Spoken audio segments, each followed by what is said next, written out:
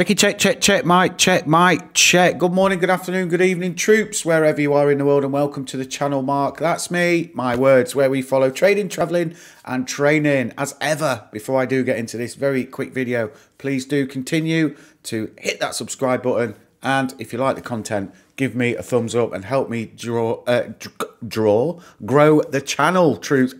Put your teeth back in, Mark. Anyway, here we are, Thursday, the 9th of September, 2021, the day after the night before. So AMC looking yesterday, red day, down just under 1% overall, about 43 cents on the share. No big disaster, troops. We did dip down to that 45 and a half area. But look at that, bang on the trend line. I couldn't have drawn it any better if I had a sharp pencil and a straight ruler, troops. Absolutely touching that trend line there that we've had on there for a couple of weeks now. We did pop our heads above that 48.50 resistance area, but we have not yet had a clean break above. But all in all, troops, all in all, again, when in doubt, zoom out, look at the bigger picture. Red yesterday, you know, very, very volatile yesterday.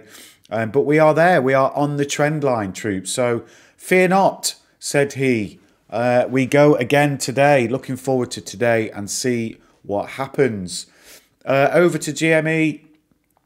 Similar story. I did talk about GME yesterday. It was their Q2 earnings report, and we are currently after hours looking at $181.40. We did close down less than well, look at that, you can see not even you know, 1/4%. So not too bad overall for the day. After hours, great earnings report, 25% increase in sales.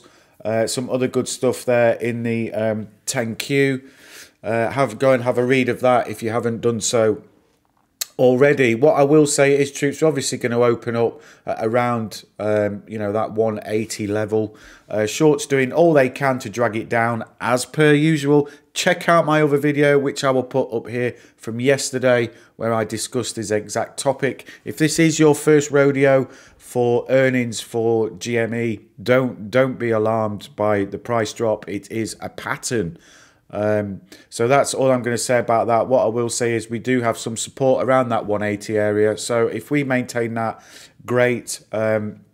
You know, and I do believe that we will quite quickly get back up to that $200 area of support. So if you do have some spare cash lying around, you know, it might be the time for you to start getting in if you were looking to.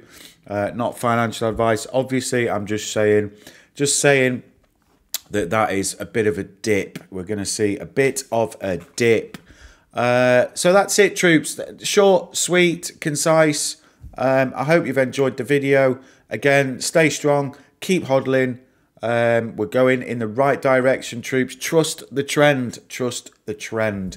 And that's it for today. So do take care of yourselves and each other wherever you are in the world. And I'll see you in the next one. Cheers, troops.